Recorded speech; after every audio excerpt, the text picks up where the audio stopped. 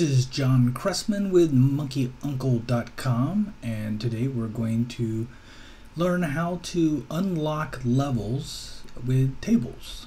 So the first thing you want to do is launch a new project. We're going to call this project Level Unlocker. It doesn't really matter which template you use. I'm just going to use iPad Landscape.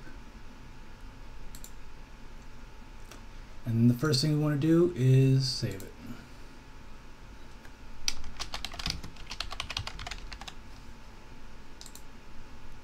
So now we have our saved game. First thing we're going to do is come in here and add some scenes. We're going to name this first screen menu. That's going to be our initial menu. Our second scene is going to be levels. And our third scene is going to be play. Now that we have that, we're going to come in, create some actors. First actor we're going to call menu button. Second actor we're going to call level button. Third actor is going to be called fail. This last button is going to be called succeed. All right. So first, let's go into menu button. We're going to set up menu button, and all that's going to do is basically take us to the level menu. So let's go down here. Let's go ahead and just create a rule first. When it's touched, the touch is inside. We're going to change scene. And we're going to change to scene levels. So this would be as they hit play at the main menu, they would go to the level select screen. So let's just come down here. Actually, we passed it already. Display text. And this text we're going to display is play. All right. And we're going to make this button red. And we'll leave the text white. We're going to come back to home, click on the menu, scene. We're going to drag our button. I'm going to go ahead and expand this out. We're going to drag our button up here to the top. Alright, so that when we click this button, it's going to take us to our levels. Now, I did say that we're going to set this up with tables, so let's go ahead back to home, click on tables, and create a new table. We'll call this levels. I like to name my tables in all caps, that way it's really easy to find them when we're looking through attributes. I'm going to do this with rows, and I'm just going to have 5. I'm going to change this from a text to a boolean, and this is actually going to be unlocked. So level 1 should be unlocked because that's the one that you're going to be starting off with. If it's not, you won't have any unlocked levels. Let's go back to home. We're going to go to actors, level button. Now we're going to do a couple things. We're going to create an integer called my level, and that's the level assigned to this particular actor. Okay. And we're going to do a couple things. First thing we're going to do is change an attribute, and we're going to have to create that first, and it's going to be called a boolean, and it's going to be called unlocked. And what we're going to do is we're going to set level button unlocked to, and now here we're actually going to choose a table cell value. Okay, the table is going to be game levels. Remember how it's all caps, easy to see. Row. Now this row is actually going to be the level. So my level. And there's only one column in our table. There could be more, but there is only one.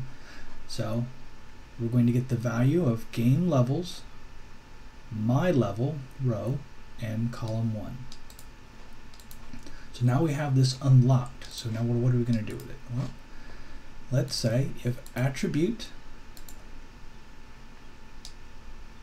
level button unlocked is true, then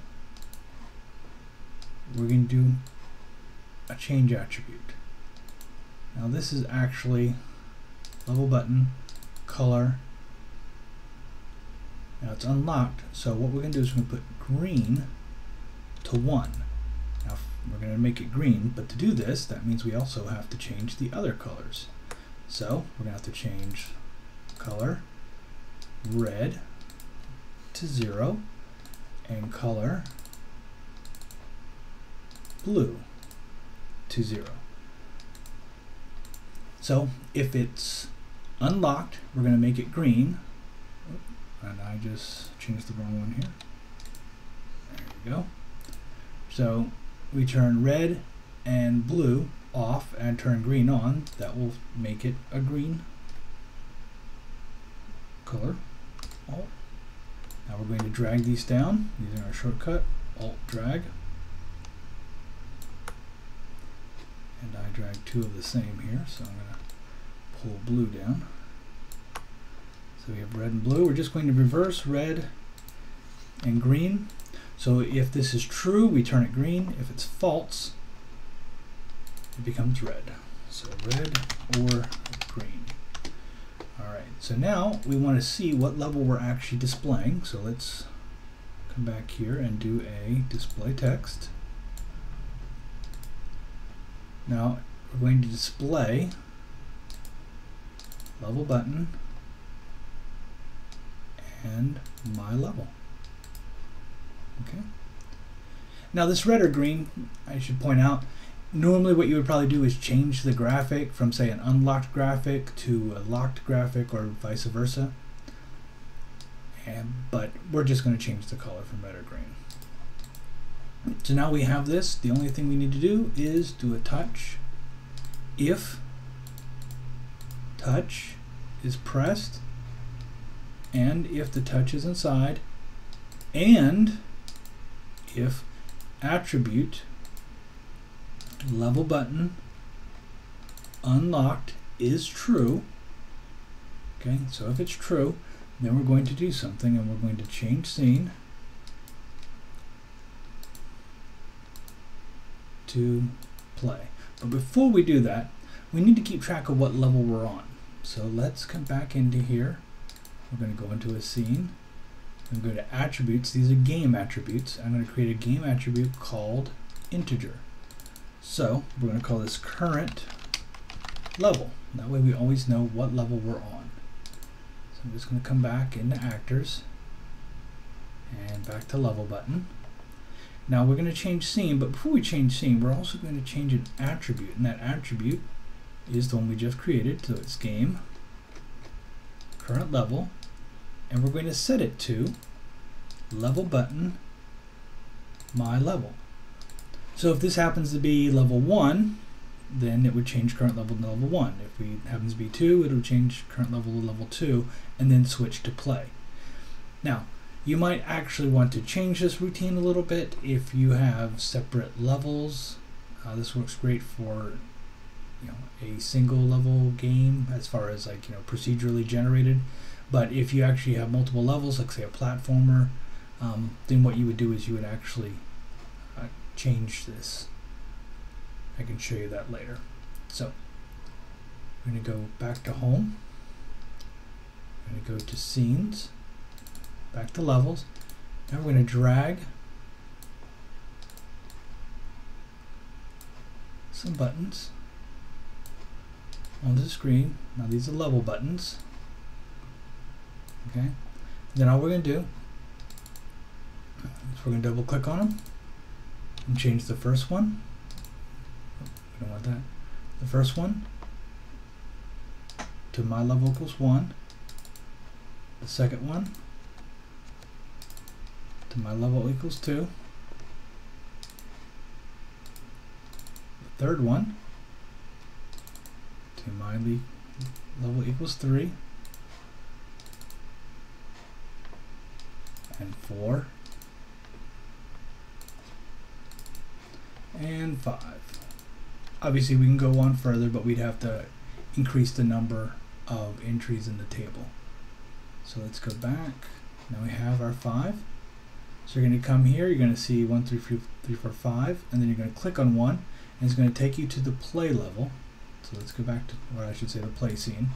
Let's go back, we're going to go play scene, okay? And now we're going to create a fail, a succeed, and a fail button. So a fail simulates them failing the level. So let's just say if they touch and the touch is inside, they failed, so we're not actually going to set anything. The only thing we're going to do is change a scene. Okay, we're going to go back to the menu. We could actually go back to levels, it doesn't matter, but I'm just going to take us back to the menu. Right.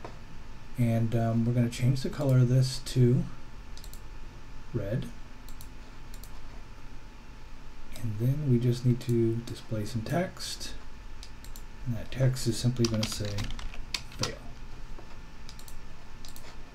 Now we're going to go back, come to succeed, we're going to change this one to green, and we're going to say if they touch, if they touch, the touch is inside. Now we're going to do two things here. We are going to change the scene, so we can go ahead and drag that in. But before we change the scene, we're going to set an attribute. We're actually going to set a table value. Okay, so this table value, and let me just get out of here real quick. The first thing we do is choose the table, which game levels. The row is game. Remember, we set current level. Okay, we don't want to unlock the current level. If we succeeded, we want to actually unlock the level ahead of us. So if we're on level 1, we unlock level 2, 3, 4, etc. And of course there's only one column, and the value is true, meaning it's unlocked. Actually, let's just come in here and do that. True. There we go. Now the other thing you can do, and you should do, is save the table. So we're going to save levels. Okay, and then we're going to change scene, and we're going to go back to the menu. Again, we could go back to levels. You know, if this is a game where, you know, they immediately go to the next level, you might want to send them to levels. So now let's save it. Let's go to scenes, play, and we're just going to drag on fail and succeed. And now let's preview it. I'm going to just hit refresh, go home. There's our play button. Now we're going to hit play, and we see our levels. 1, 2, 3, 4, 5. Notice that 1 is currently unlocked, so it's the only one that's green. 2, 3, 4, and 5 are not, and if I click on them, nothing happens. Now if I click 1, it takes me to the play screen, where we have fail and succeed. Okay, so I'm going to hit fail, takes us back to the menu. I hit play. Notice that no other levels are unlocked. Now if I hit 1 and I come in here and I hit succeed, it takes me back to the menu again, but this time when I hit play, notice that level 2 is unlocked. Now if I go to level 1 and I succeed again, well, level 2 is still unlocked. So it didn't actually unlock level 3, and only unlocked level 2. So now I'm going to hit level 2. I'm going to hit succeed, and this time when we hit play, we should see 1, 2, and 3 unlocked. And there we go. Now remember how I told you you might want different levels for each one? Let me show you how to do that real quick. So I'm going to say this is level 2. Alright, let's just create an actor in here, and we're going to call it Alright, pick up the wrong thing there. This would be level 2.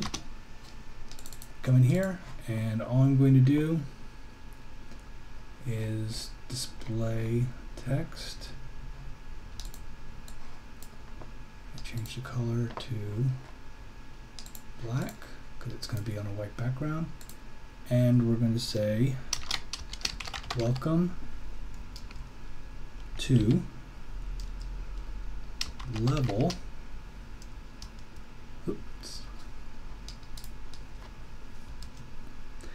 Now we're going to do ... which concatenates the information, and we're going to go welcome to level game current level. Okay, so all this does is it displays this little welcome message. Okay, and that's how we're going to know that we're on a different level. So let's go back to scene, level 2. I'm going to drag this right to the middle.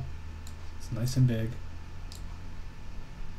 There we go. Now we're going to file, save, go back home, hit preview, and I'm going to play. Now it restarted, so we're going to have to unlock level 2. At level 1, I come to the normal screen.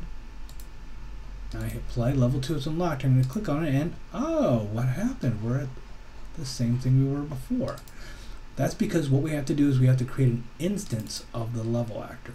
So this is level 2, and I can double click on it, and I know it's level 2 because there's my level equals 2. So what I have to do is unlock this. Okay, so now it's its own instance, and I can come down here to change scene, and I can just change it to level 2. So if you had 20 levels, you'd have to do this for each one. I recommend not doing this until you have everything working correctly with the level actors, and then you can unlock them. Otherwise, you might have to make changes to each and every one. Okay, so let's go home. I'm going to preview, play, succeed. We're at level 2. I'm going to click 2, and welcome to level 2. And there you have it. That is our level unlocker tutorial. I hope you enjoyed it, and please check out our other tutorials at monkeyuncle.com, or you can check us out on YouTube. Just look for Monkey Uncle and Game Salad.